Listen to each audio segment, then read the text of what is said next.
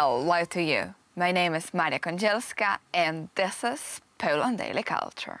Today our topic is still a movie, I'll Find You. With me in the studio is Bożena Intrator, one of the co-producers and one of the screenwriters of a movie, I'll Find You, which is American story, or I would say international, about Poland. It takes place in the 30s in Łódź, or starts there, and show how international the city was, how international the people were, how very well educated, and how courageous, of course, also because their world, I would say also very comfortable, elegant, wealthy world collapses because of the war. Mm-hmm.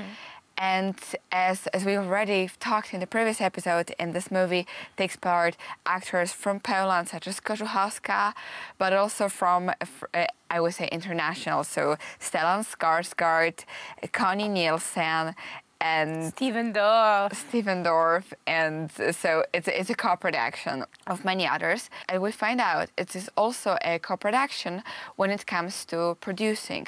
So cameraman and the lights and other technicians were also Polish, yes? Well, we use many people in Poland, you know, the local crew, because this seems to be natural. And our American and international crew members, they worked very well with the Polish crew members, and some of the Polish crew members, they are working all the time in the States and in Germany, in Western Europe, you know, they are going back and forth. This is nothing new. New is that we are telling a Polish story in that way, and we are trying to... With so many Polish elements in it, because there isn't part of, I would say, Polish history in it. You even add such elements. What was the last wish of Chopin? Yes. It's to bring his heart back from Paris to Poland, which, by the way, was taken by his sister in a handbag. But just imagine this.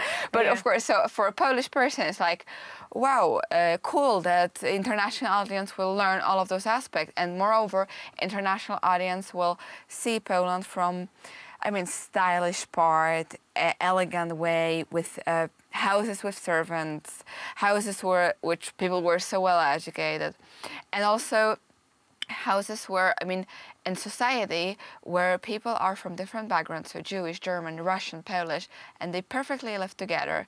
So well, they are all Polish, you know, because they were born in Poland. They have chosen to live in Łódź, you know, in Poland, because their businesses or whatever brought them there some generations before, and they really liked where they were, and they preferred to live there to other places, you know, to Germany or to Russia.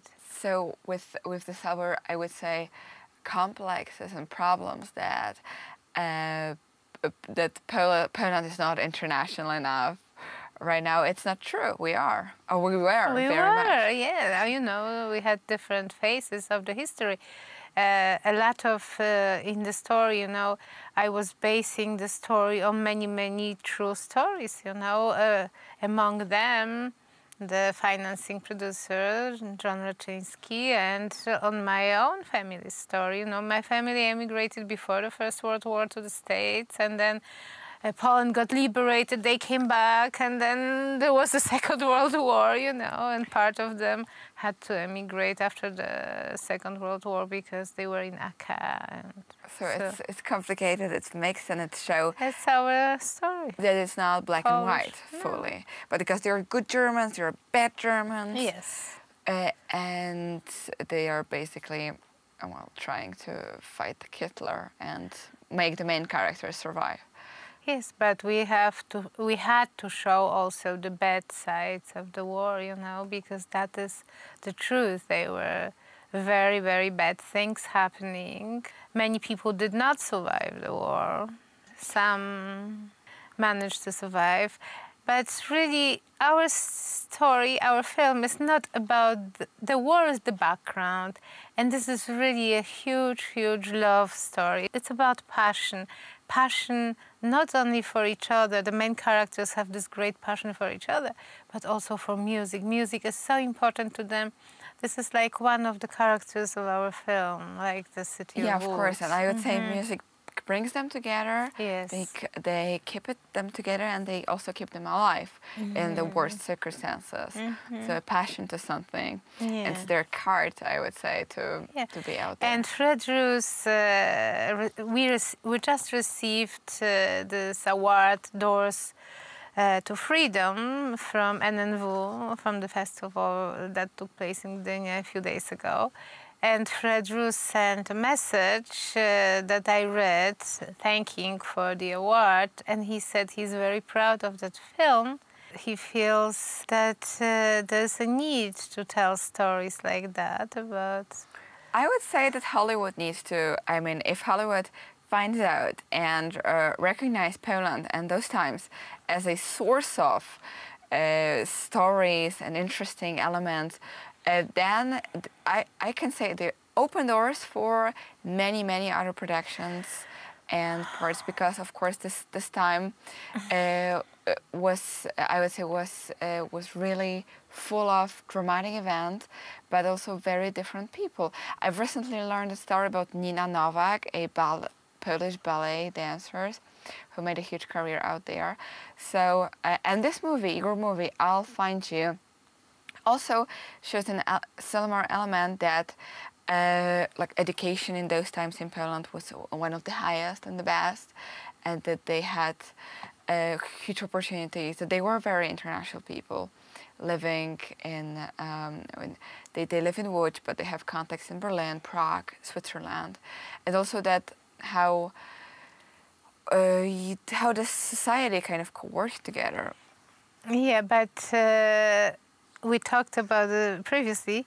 What I really wanted to say when I was talking about Fred was that he said that this type of love stories are a little bit forgotten. They were being shot in previous times, but in the last 20 years, there weren't that many big love stories. And this is like bringing back a love story to screen, a beautiful, romantic love story. So. Yeah, because they do love each other. At first, we can just...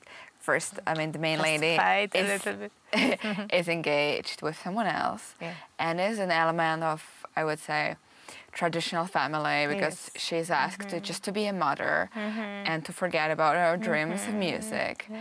And there she needs to kind of risk for something else. Yeah, they were still a little different times, you know, for women.